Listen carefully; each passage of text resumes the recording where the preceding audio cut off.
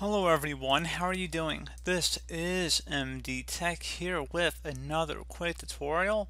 In today's tutorial, I'm going to show you guys how to hopefully go about resolving if you're having an issue with your iPhone importing into your computer and there's some sort of issue along the lines that it doesn't actually let you import files and it says something went wrong. Your files might not have been imported. Again, this would have to do with the iPhone. So this should hopefully be a pretty straightforward tutorial, guys, and without further ado, let's go ahead and jump right into it. So we're going to start off by opening up the start menu, type in services. Best result should come back with services listed right above app. So go ahead and left click on that. Locate the Apple mobile device service, so go double click on that. If service status is running, go ahead and select stop. And then you want to select the start button to start it back up. Startup type, make sure that is set to automatic there, and then go ahead and select OK to close out of here. Another thing you can do is go ahead and actually open up iTunes. Select the File tab,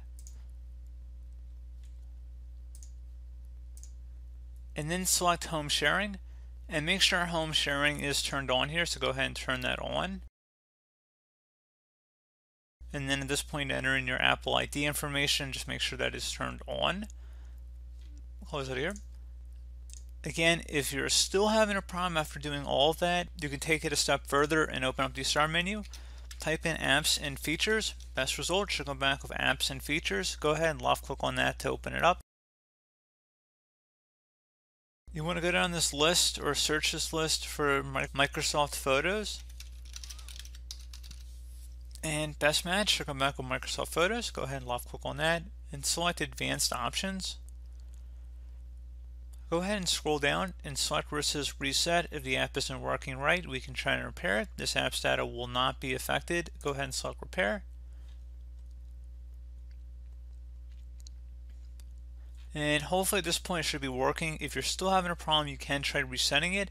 However, please note that the app's data will be deleted, so make sure you make a backup of any important files or photos before you do that.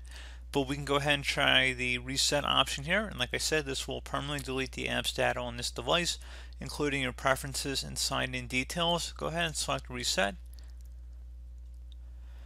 And then hopefully at this point your issue should have been resolved. So as always, thank you guys for watching this brief tutorial. I do hope that I was able to help you out, and I do look forward to catching you all in the next tutorial. Goodbye.